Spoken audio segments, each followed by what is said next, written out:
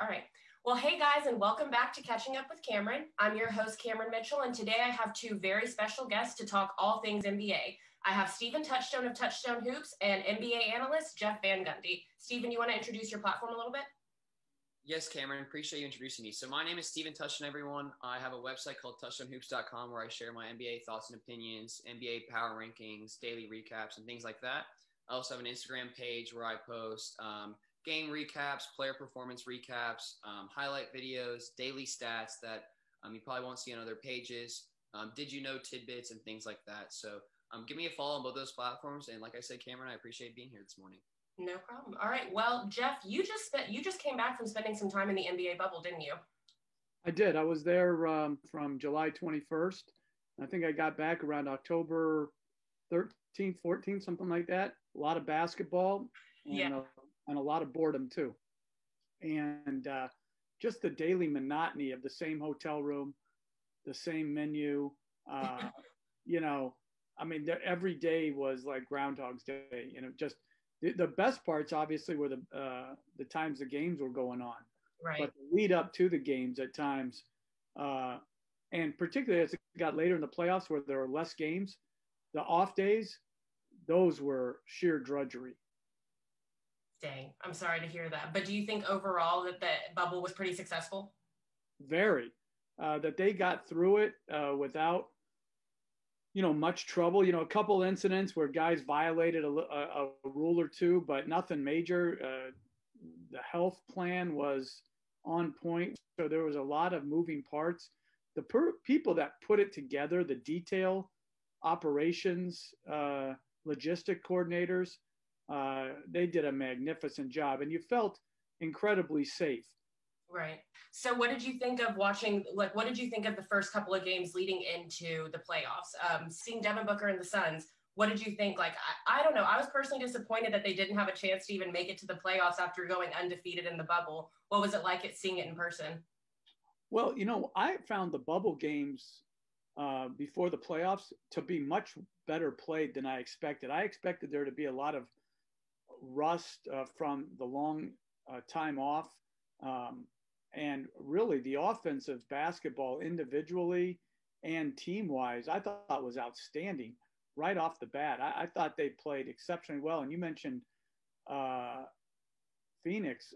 They had a tremendous 8-0 run. Booker, I think, got to show that he is a true star and just hasn't been able to be blessed with a team that's capable of making a deep run. But I think that whole play-in scenario that they had in the bubble, I think you'll see it.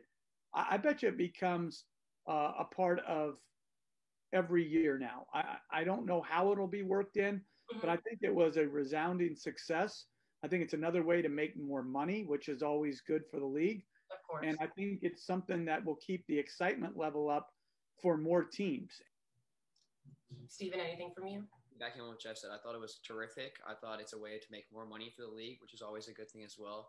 And on the point of Devin Booker and the Suns, I think Devin Booker making the All-Star team this year is going to give him a tremendous amount of confidence that shows that he can really play with the best in the league. And like Jeff said, he hasn't been blessed with necessarily the best team around him, Right. But the team is improving quickly. They have a lot of young pieces, and I think they're a very exciting team going into next season. And I think what's interesting too is that bubble experience, either if a team had a bad experience and didn't play well or played like Phoenix exceptionally well, is that going to propel them to better play in the next season? Right. Or is it have no impact? And I've never thought there's carryover from one season to the next, especially ending up well, even if you weren't in the playoffs. But I'm going to be interested to see if Phoenix gained, either confidence or they think that they're going to be more now bold in free agency to try to surround Booker with a little bit better and deeper team. I'm interested to see how the carryover it impacts this coming up season whenever it starts. Well, it's particularly interesting you mentioned that because Stephen was actually just saying that before you joined the call. Like the Clippers on paper, they should have made it so much further. What do you think kind of happened with that team? Why didn't they make it any further? Well, I think the first thing is Denver, who came back from 3-1 down to beat them, Jokic is a true star. Murray played like a star in the playoffs, and so they're really good. And I think the Clippers, they had a lot of they had some continuity issues. They had 3 guys leave the bubble and miss practice time, the lead up games, and I think it really hurt them. Mm-hmm. I don't think they played particularly well. I think Paul George, struggled more than I expected him to. And so I just don't think they played as well as they're capable of. And I think that they're going to bounce back with a tremendous year. And like you said, Cammie, I think they're going to be a favorite to win it all, despite them not playing particularly well in that last playoff series. Yeah, do you think the same, Stephen? I completely agree. I think they're going to come back extremely strong. Paul George has already said publicly that next season he's coming on pretty much a revenge tour. He got a lot of criticism for his play, especially in that Nuggets series and in the bubble in general. And like Jeff said, the continuity just wasn't there. They had people leaving the bubble, coming in and out. And they had people resting during the season pretty consistently. And I just don't think that sends necessarily a good message to a lot of guys down the bench. Right. I know it's worked for Kawhi in the past.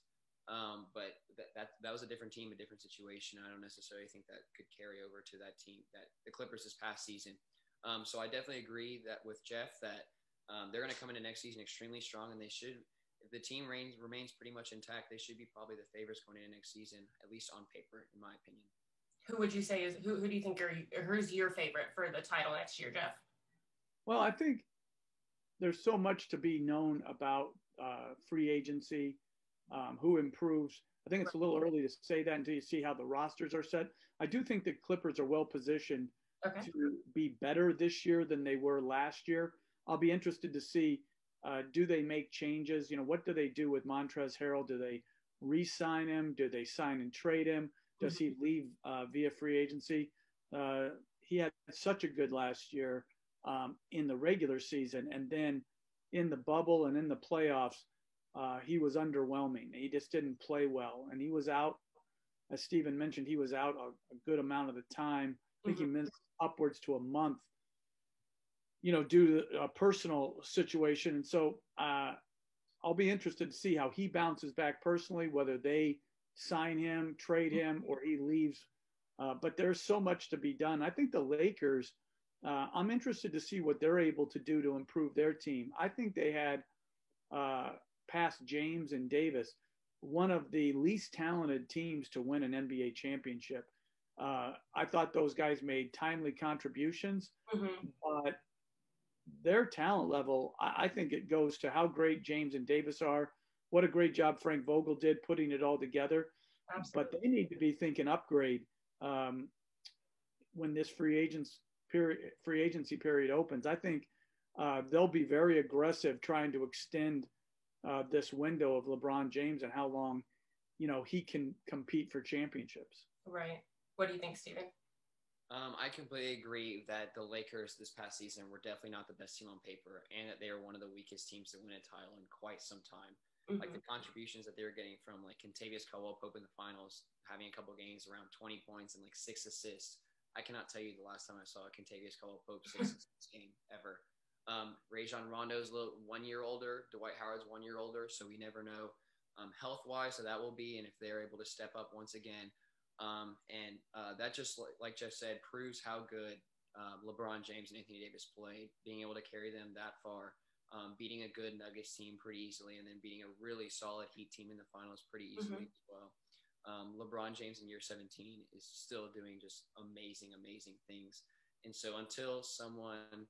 It's just hard for me to count out LeBron James next season as not the favorite going into next year, especially the Lakers, like Jeff said, retool a little bit and get a little better on paper. Right. Because the teams, some of the teams in the West are younger, getting a year more of experience. Denver's going to get better. They think they can really compete for a title, I assume, after this past season. So you expect them to be very active in free agency and on the trade market. I know Bradley Beal's always been tied to them, and that would be a really cool landing spot for not only Bradley Beal, but for the Nuggets to improve. And then the Clippers, if they can make a couple more moves, and we'll see what they do with Montrezl Harrell, as Jeff said, could be a very interesting team as well. So the West next year should be stacked once again, and I'm really looking forward to see how it plays out. Yeah, and I